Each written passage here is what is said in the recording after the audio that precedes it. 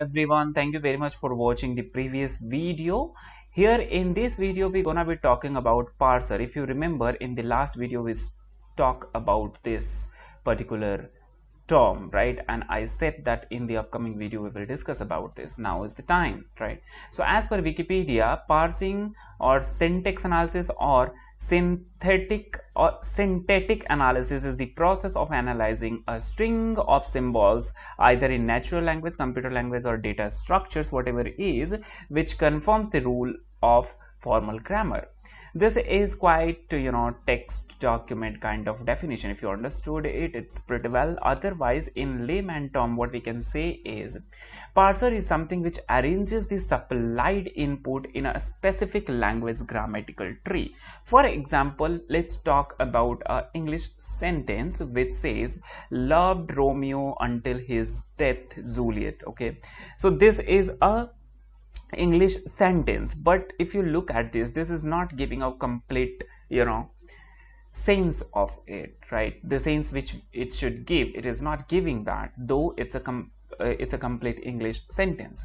So what parser will do is it will look for this, it will take this kind of data and look for the grammar tree which says subject plus verb plus object plus other words. Let's consider that parser is something which over here we are picking a kind of parser which works on English language, right? There are different kind of parsers, right?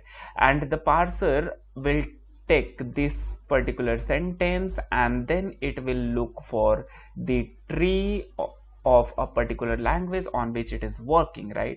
And then it will start arranging that as per the grammar tree. So the grammar tree first says subject, look for the subject. The subject is Romeo. Then it says look for the verb which is loved, and then it says look for the object which is Juliet, and then the other words which is until his death. Now after doing this, it will give you a complete arranged sentence which will be Romeo loved Juliet until his death, which gives you a sense, a meaning of the sentence, right? So this is what a parser does, right? This is the job of a parser, which means that bringing the supplied data as per the supplied language grammatical tree and make that in a meaningful sentence, right? So if I take you to the Jupyter notebook, let's try to use the HTML parser. Here I have this particular URL, right? I will provide this URL in the description section which you can use. This is a dummy website which we can use for web scraping, okay, without any problem. So what we're gonna do is we're gonna use a request library, and make a, let's have a look at its content first, okay? Page, and then we're gonna say request request. If you see, this is the alias which I have given to it, okay? Request dot get, and in this I am going to supply this particular URL, okay? Now we got this, okay? Now after getting this particular thing, let's check the status code first. Status code which is 200, that means the request is accepted and it's perfectly fine, which I have explained in my previous videos. Now after getting this, what we're gonna do is we're gonna check out its content. If you see the content, you see how hazy does it looks, right? You see how hazy is it looking. So what we're gonna do is we're gonna make a page soup. I will make a page soup, and here I'm going to use BS. BS is nothing but the alias for beautiful soup which I have given over here, right? And then here I'm going to supply that particular object in which I have extracted the script from the website. Now if you see, this doesn't look in a more perfect way, so what I will do is I will use here HTML parser, and then I will do the parsing of this, and then after I will try to print this particular thing, and let's see what happens. You see over here, if you can see over here, you see how better is it looking. Let me show you a comparative view of it, okay? So here I will just take page content only, right? And I'll show it to you.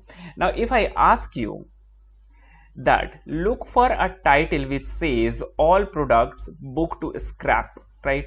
I want you to search for that particular thing in this text, right? it's gonna take time for you to find that. It's here, right? It's right here. But if I ask you to look for this thing in this particular document, you can find that very easily over here. So this is the job. This become possible just because of this HTML parser, right? It brings everything as per the HTML tree. HTML tree is something which I have explained in the previous video. You can check that out.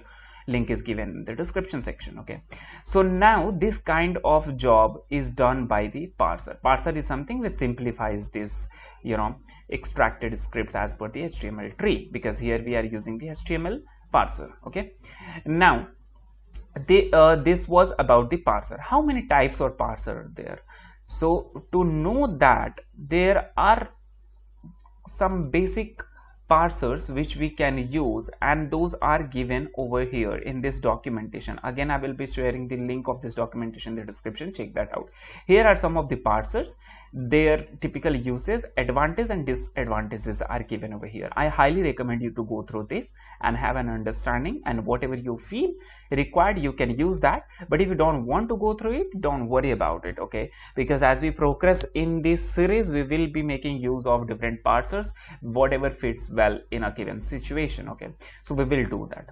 Coming back over here in the board, now the next thing which comes is what all are the steps involved in scrapping the data. So first step is to request and get the script, which we just did right over here. Here you see we use the request library and we use the get method to get the script from this particular website. We got that. Then the next step which comes is get content out of that. So you saw we tried to get the content out of that. Okay, we get that over here. Then what we do is we make a soup of that, of the same, right? So here we made a soup of this, right? You see we just created a soup of that. Now after that, what we need to do is do the scrapping. I mean, we are all set to proceed further with the scrapping, which in the previous video we did on a basic label, right? Which we can see over here. After scrapping, we made this kind of data frame. We scrapped this HTML script and we made this kind of data frame. If you have not seen that yet, check out that. So this is how we can make this is the process we can follow to do the scrapping. First, get the script from the website, then check out the content, then make a soup of it, and then start with your scrapping. As we progress, we will keep on adding the stages into it, but these are the basic stages. Now when we proceed further with scrapping, so there are certain objects which are involved and which we use.